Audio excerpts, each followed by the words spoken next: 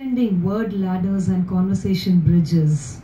I bring us my best tools, my hopes, quite clean of the dregs of the past to paint us in a fresh coat of these new emotions that you inspire in me.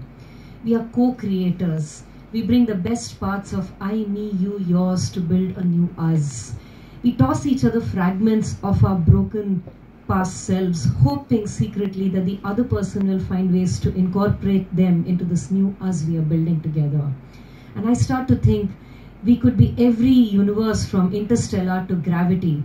So here I go, setting out to be the architect for our futures, building us into cities and monuments, milestones and landmarks. When you turn around and tell me, you just want some space, I follow you into an alleyway of guilt. That is what you thought to put in this world of ours. I turn around and I find a wall where I expected to find a skylight or a ventilation shaft. Slam. I see it only after I hear it.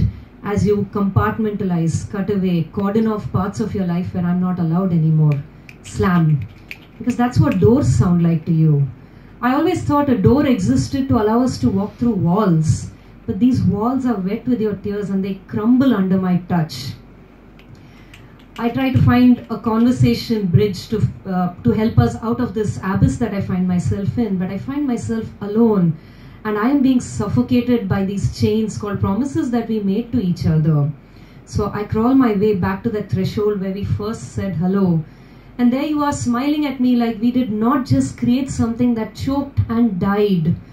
I say, I can't keep building what you keep destroying. And you say, it's not supposed to be this much effort. Darling, even a sandcastle involves getting your hands dirty, but it looks like the only reason you'd be on a beach is to kick over everything that I built. So we go back to saying, smiling at each other and saying hello, because I thought of us as a city of the future, but you, my friend, think of love as Stonehenge. So we are left walking around smiling at broken stones and calling it history.